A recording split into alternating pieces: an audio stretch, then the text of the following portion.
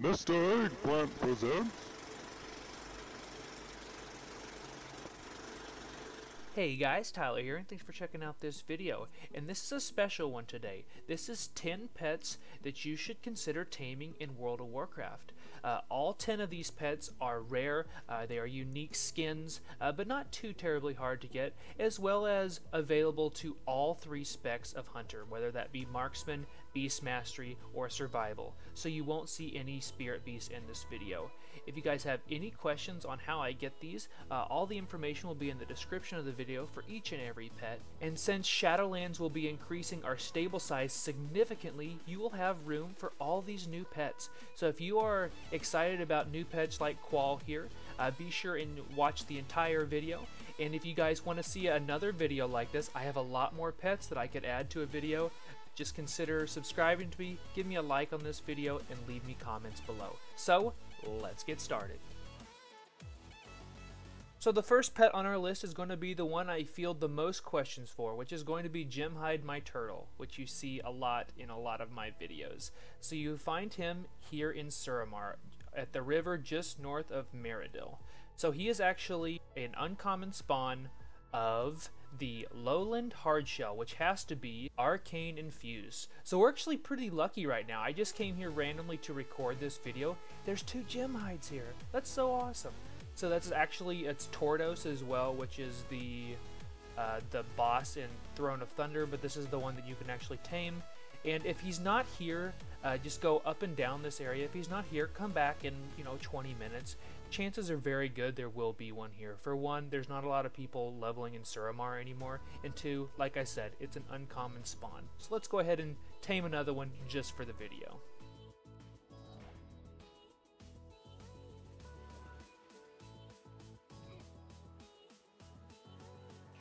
So at number 2, we have the Sunrunner pet, which are these beasts here.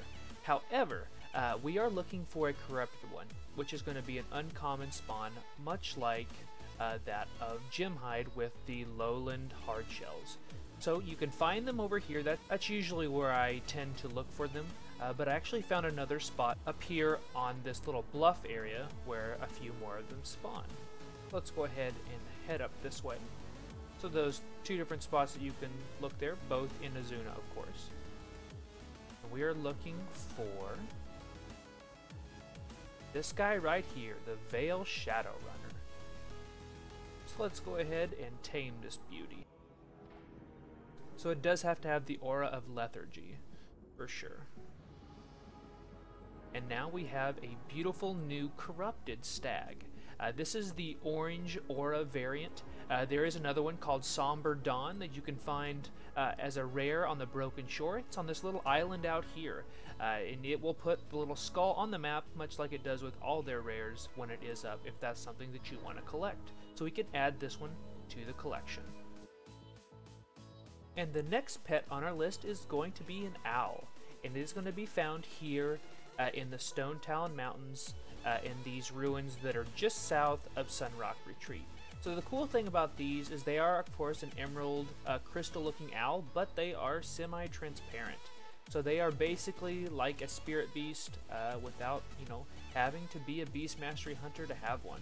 And so as you can see, they keep that slight transparency, which is really cool, and I hope you guys will add this to your collection. So next up on our list is Gib the Banana Hoarder, and he has the distinction of being a monkey with a fez. So this is the only one available in the game, and it is found right here in the Swamp of Sorrows. So we'll go ahead and tame him, make him our own.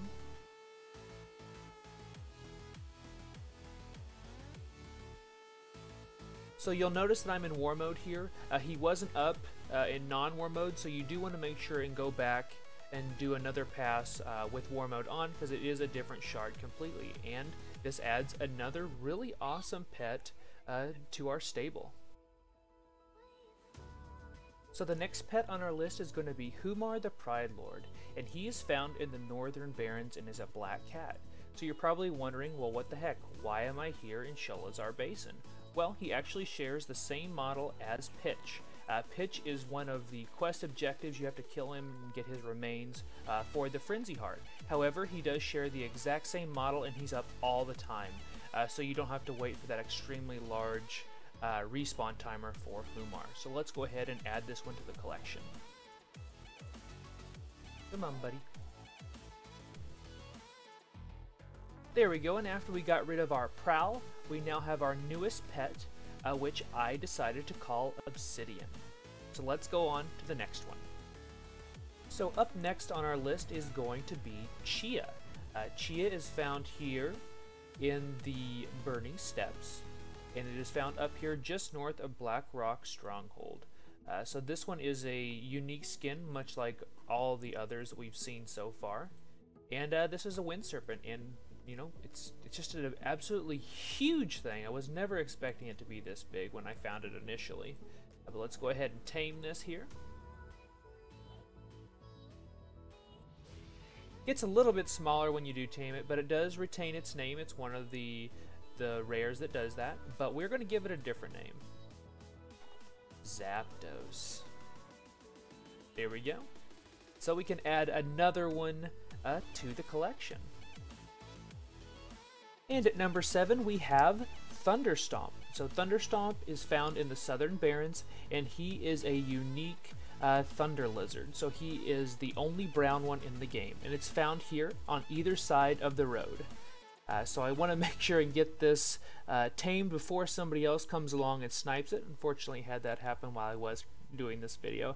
So it's an absolutely beautiful creature. A lot of people don't like these, but I really like them since they updated their model in Legion. So the next pet that we're going to find here is found once again in Stone Talon Mountains, which is Qual. Qual is a very, very unique pet, so let me go ahead and tame him before anybody else comes and gets him. He is actually the only Sapphire Owl in the game. So this is like a 2 to 5 hour respawn timer. Be sure and check both shards, whether that be non-war mode or war mode, and he always hangs out right behind here. It's where one of the quest areas is here in Stone Talon, and it is well worth it because it is an absolutely beautiful model. Really, really cool if you're someone who is running with a frost-themed transmog, as well as it's one of the pets that keeps its name, which is really cool. So the next pet is actually one of my favorites that brings me back to my time leveling in 2007, which is Ikeyaki, which I'm pretty sure I'm saying that wrong. Forgive me if I do, but it is a pet here in the Northern Barrens that's only available to Horde. But if you are somebody who's playing Alliance and you want to actually tame this, it's super easy because you just need somebody on the quest to summon him.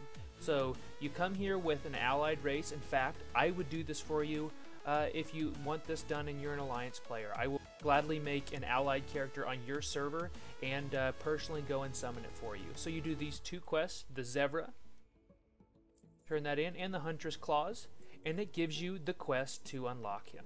So basically all you have to do is travel just north of the crossroads and you use his horn. What the horn does is you stand next to a bunch of bones that we're going to see here in just a second, and it summons him. From there, anybody can tame it. So if you're an Alliance player and you want to tame this, that is the easiest way to do it. Find a Horde friend. Alright, so we've made it to his den, so to speak. It is just found here on the map, like I said, just north of the crossroads. You just need to find these bones. It's moved several times since I originally did this quest. But you just blow the horn here, and he will come. There he is. Perfect.